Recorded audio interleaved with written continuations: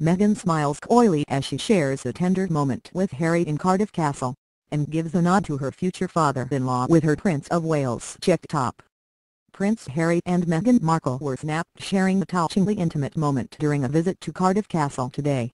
Harry, 33, was caught on camera as he whispered a few words in his fiancée's ear, eliciting a coy smile in response.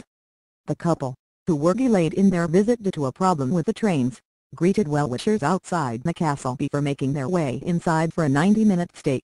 For the occasion, Meghan, 36, chose a pair of black skinny jeans from Welsh brand Cute Denim, which provided the perfect touch of diplomatic dressing, as did an off-the-shoulder top in Prince of Wales check, a nod to her future father-in-law.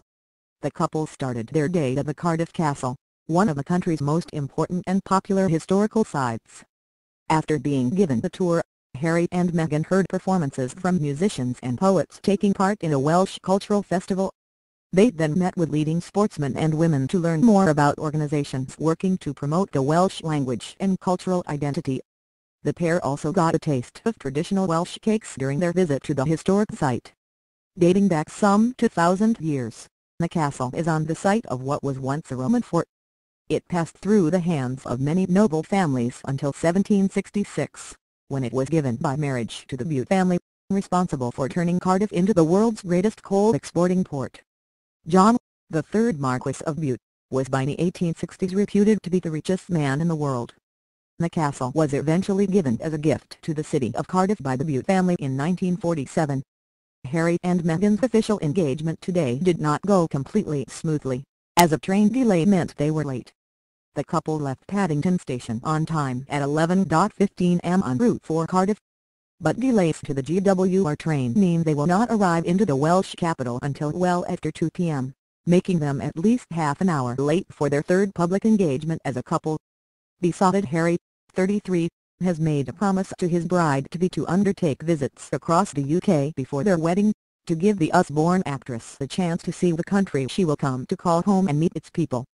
The first fan waiting to meet them was Jenna Wilters, 18, from Queehills, who arrived at 6:30 am.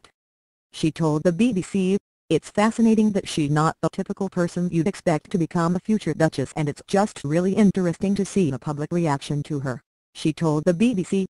She added, "I'm a big fan of the royals. Mainly the Duchess of Cambridge, but I adore Prince Harry. I think Harry and Meghan represent the more modern society and it keeps some of the British traditions alive.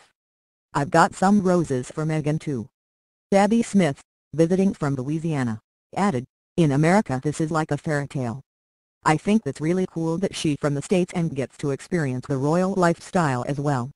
Later they will travel to the economically deprived area of Tremor Fall, where they will visit Star Hub, a community and leisure centre which uses sport to engage young people and aid social development.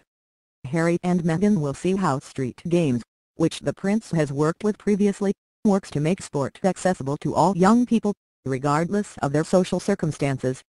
Doorstep sports sessions operate in dozens of disadvantaged communities, and the royal couple will meet young people taking part in sessions including street dance and table tennis. They are also keen to meet young women from Us Girls Project, set up to encourage women to take part in sport.